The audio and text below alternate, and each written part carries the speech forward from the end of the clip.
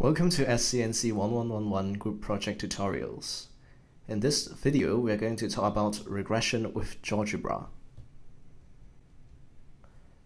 So in the previous tutorial, we talked about the enzyme substrate model. So this is the model that relates the substrate concentration with the rate of an enzymatic reaction. In the previous tutorial, you learned how to draw a graph with Geogebra with K1 and K2 equals to 1.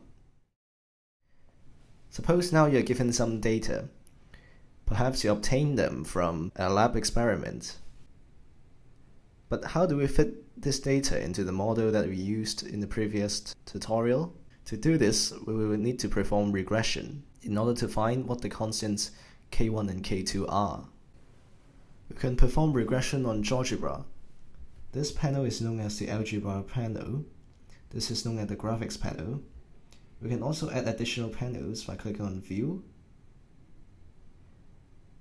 and Spreadsheet. You can manually key in what X and Y are on this spreadsheet. In this example, we're given this data in an Excel file. You can just copy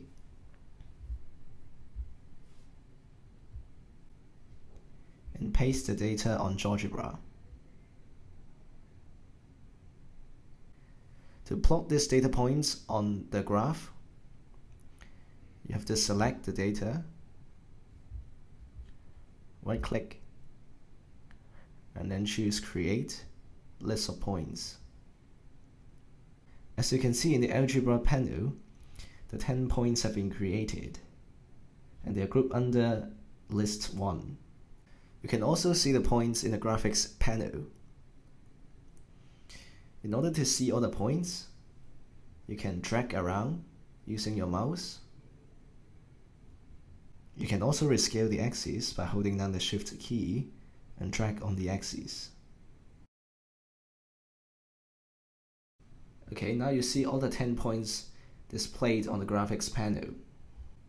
Performing regression is very easy in Geogebra. All you have to do is to key in the command on the input bar. Fit. You can see the suggestions immediately. And in this example, we need to use this command.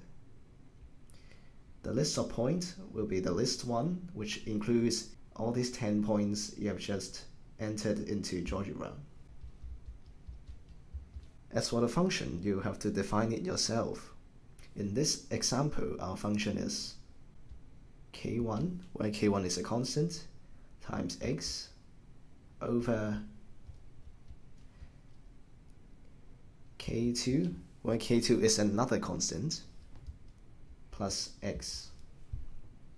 Then you can press the Enter key. Geogebra will ask you to create sliders for K1 and K2.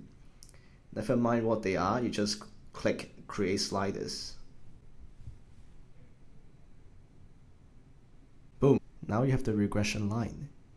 What is the equation of this regression line? To investigate this, you can just point your cursor to the line, and you can see that in the algebra panel, the function fx has been highlighted.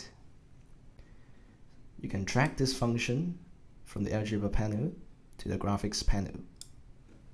In the background, Geogebra used least square fitting, which minimizes the error between the observed data and the model in order to find the best parameters K1 and K2. We can also calculate the R-square of the regression in the input bar using the command R-square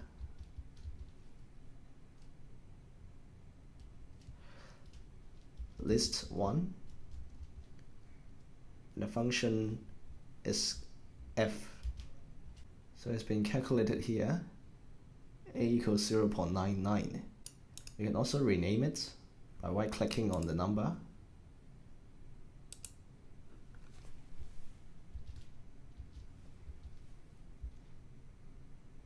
Again, you can also display the R-square by dragging it from the algebra panel to the graphics panel.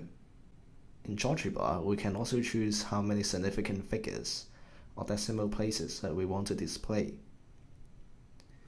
We can go to Options, Rounding, and select 5 decimal places perhaps. Now there are controversies whether R-square should be used for nonlinear regression. The discussion of this is beyond the scope of this course, but it should be noted that the R-square in a nonlinear regression does not vary between 0 and 1, although many people would just interpret it the same as in linear regression. There are additional measures in regression that you can also calculate in Geogebra. For example, you can use the command sum squared errors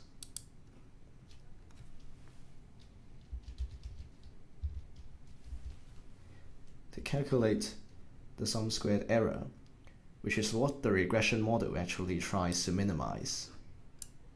The easier way to rename it is just to click on the number, type on your keyboard,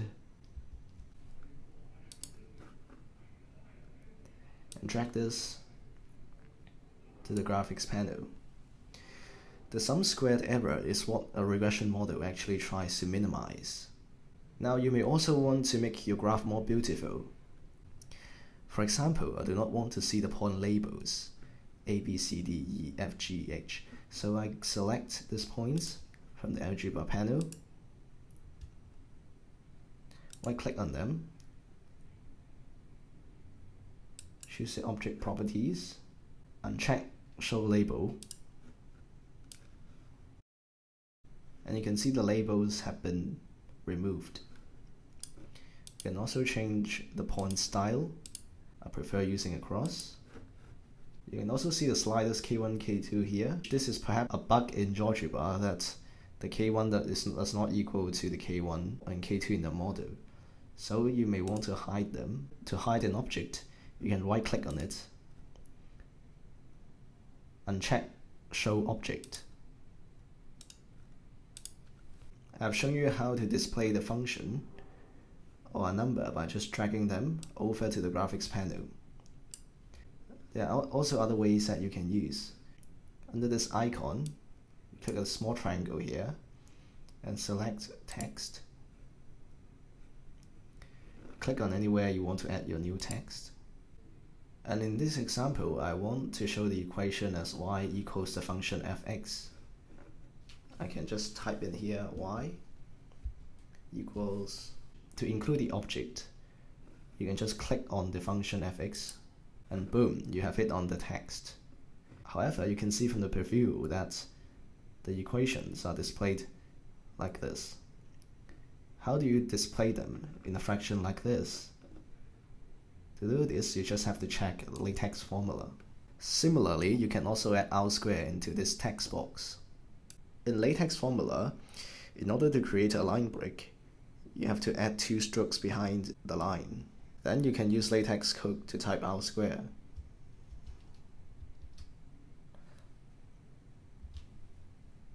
Again, to show the object R-square, you can just click on R-square from the algebra panel. Instead of SSE, if you want to type sum squared error,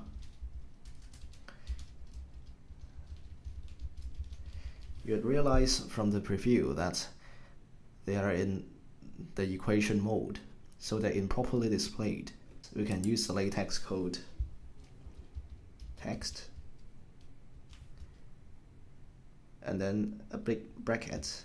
Within this text bracket, the sum squared error will be displayed correctly as text. Another way to add an object would be to click on this bar and select the object that you want to add. Okay, again, you can drag this text anywhere you want. In order to delete these objects, you can just click on them and press delete. You have a 2 selected, so whenever you click on anywhere, it will generate a new text. A very easy way to go around this is to press the escape key. Or you can also select this move icon. Now you can select the text, right click on it and choose delete, or right click on it and press delete on the keyboard. You can also drag around the text. Finally, you may also want to export this file as a picture, which you can include in your PowerPoint slides. You can also save this file so that you can edit it later on. Thank you for watching this tutorial.